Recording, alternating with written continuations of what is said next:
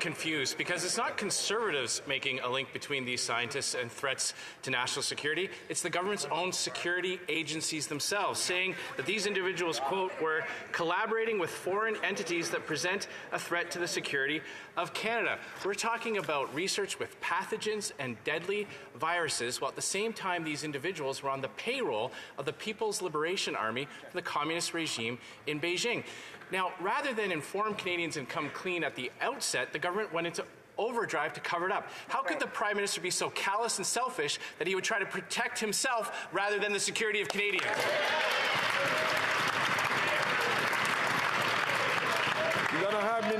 The Honourable Minister for Innovation. Speaker, I'm very happy to answer to my colleague because Canada has shown leadership when it comes to national security, Mr. Speaker. That's something the Conservative will not want to highlight to Canadians. But let me refresh their memory because they tend to be selective when it comes to the facts. On the 16th of January, Mr. Speaker, we announced that we will ban funding for research in sensitive areas. There's 100 entities around the world, Mr. Speaker.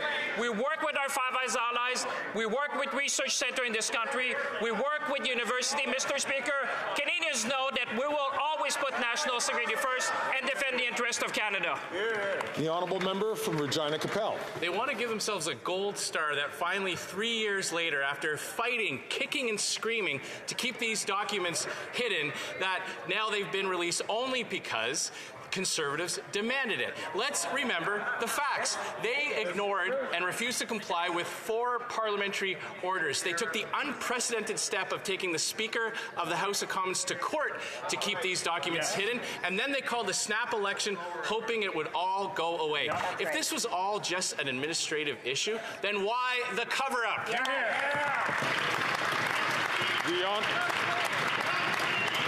The Honourable Minister of Health. In the first order, one of the things that is disturbing about what the member is supposing is that if he was in government, and I hope that that doesn't happen, that they would interfere in the redaction process and they would be involved in it.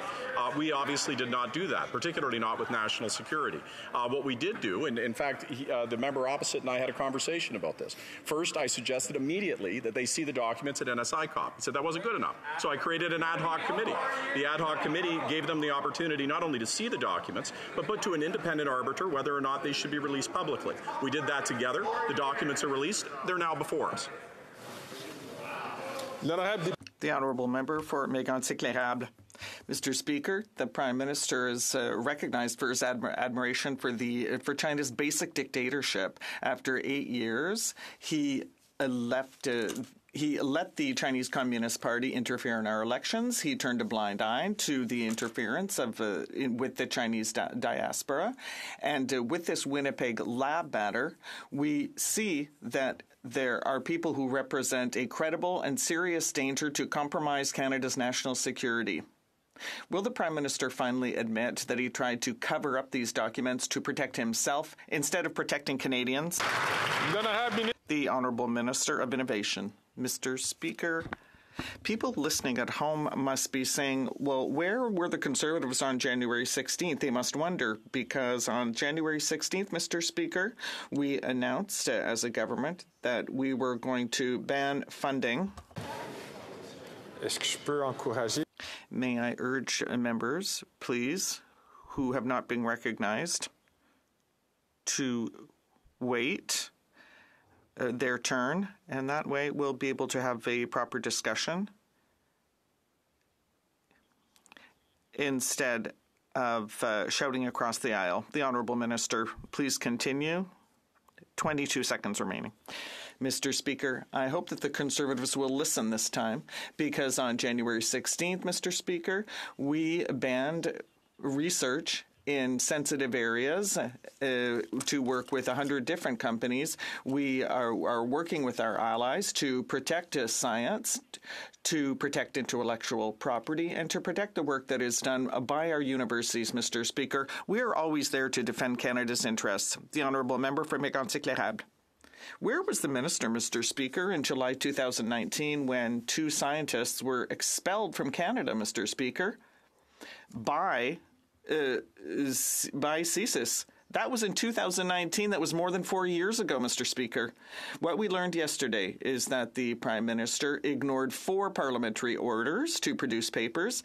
He took the Speaker to court, which has never been seen before, for the worst cover-up in history. Why did the Prime Minister choose to protect himself instead of Canada's national security?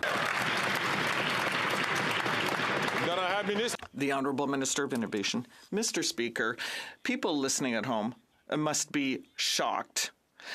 We have just told Conservatives once again that not only the Prime Minister but all members of the government on this side of the House, we take national security seriously. On January 16th, we did not ban one research entity, but 100. So we are protecting universities and colleges from this type of thing. So that's the type of measure we're putting in place to protect Canada's interests.